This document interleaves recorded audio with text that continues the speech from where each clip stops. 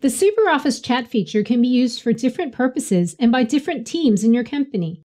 In this video, we will show you how you can create a new or edit an existing chat channel, how you can define the way it looks, how you can use pre- and post-chat forms in connection with live chat. To get started, log into SuperOffice and open the Administrator client by clicking on Settings and Maintenance in the Settings menu. Then click on Chat in the navigation menu on the left-hand side. This is where you will see all the chat channels that you have in use. A chat channel is simply the web page that holds your chat widget where your prospect or customers can initiate a chat with you. Typically, you have a channel per page, such as on the pricing or product page, or for example, one channel per language. You can add as many chat channels as you need.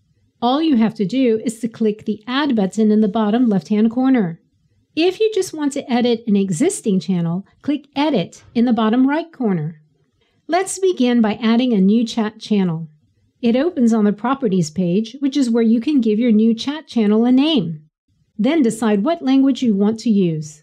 Let's choose English for this example. Next, add a text message for the visitors to your website, inviting them to chat with you. For example, click here to chat with us. This text is shown on your website while the chat widget is closed. You add this text under Badge Header. Remember to add a description to your channel. Here is where you set how much time can pass before another team member or manager is notified that a new chat is waiting. Next, you want to define the employees that will respond to the incoming chats of this particular channel. We call them chat agents. To add new agents, you simply click on the arrow to reveal the drop-down list and choose the team member you wish to add. Make sure to set the correct rights each agent should have.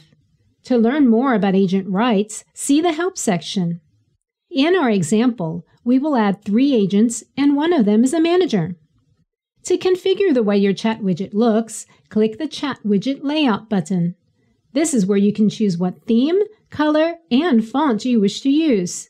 Decide whether you want to show your company logo and whether a picture of your agents should be shown when they chat with your customers. Finally, add your header text and the message to your customers. The preview image will show you what the chat widget will look like, so you can see the changes of the widget as you go. Next, you need to decide what it will say when none of your agents are available online to chat. This is what we call the offline form. You can invite customers to send you their question by mail, call you, or simply come back later. Better yet, you can also invite your customer to complete this form and send in his question as a request, which can be handled by your agents later. This option is only available to you if you use SuperOffice Service or a complete user plan. Offering this option to your customers ensures that they will get help even if there aren't any chat agents available to help at the moment. You can also add a pre-chat form to your chat widget. A pre-chat form lets you ask some initial information from the customer before starting a chat session.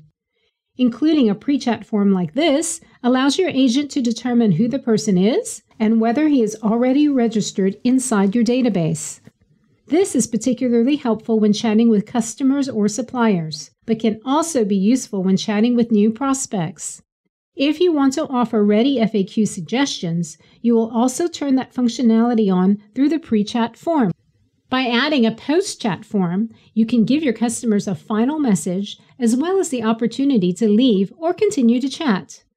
You can also offer them a chance to receive a transcript of the conversation by email. All of these configurations allow you to define the customer experience that works best for your chat channel. Once you are happy with all the changes you have made, simply click Save. Now you have configured your chat widget and you are ready to add the chat widget to your website. To learn how to do this, please watch our next video, How to Add a Chat Widget to Your Site.